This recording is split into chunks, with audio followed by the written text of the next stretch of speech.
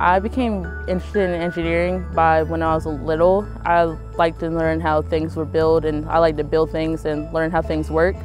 And so I just pursued that. I think that women should get more involved in it because they really they think engineering is one set thing, but they need to know that it's more than just one type of engineering and one type of science and technology. It's a broad area. My chemistry teacher, Ms. Baldwin, inspired me in these STEM fields because when we're in class, we just don't learn about chemistry, and we learn about how things work and how to relate it to real world problems. After graduating from college, I'm interested in pursuing electrical or electronic engineering.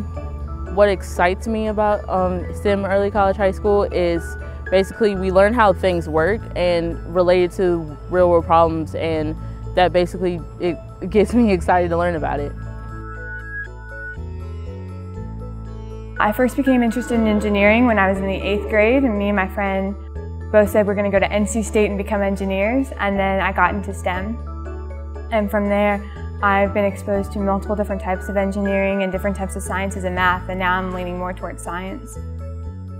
Things I would do to get more young girls interested in engineering include exposing them to different types of fields, because this way they know exactly what each kind is and become more interested in that.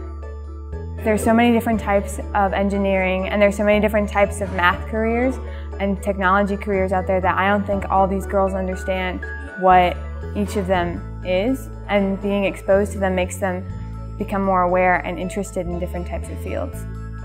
The thing that excites me the most about attending STEM early college high school includes my teachers and the wonderful students that we have there, and also all the programs that we have. I became interested in engineering when I applied to STEM early college high school because many of my teachers made it easy for us to understand what engineering was and all the options that we have in the engineering field. My high school chemistry teacher persuaded me to be interested in the STEM field because she made the chemistry fun and easy to apply to real-world situations, including engineering. After graduating from college, I would like to pursue the neuroscience and behavioral biology field because I want to learn more about the brain and relate it to science. To get more young girls interested in engineering, I have more women to come in and talk to the young girls about what they do from day to day, and I'll also have more internships so young girls can directly experience what it is to be a woman in the engineering field. What excites me the most about attending STEM is I can earn college credits while I'm still in high school.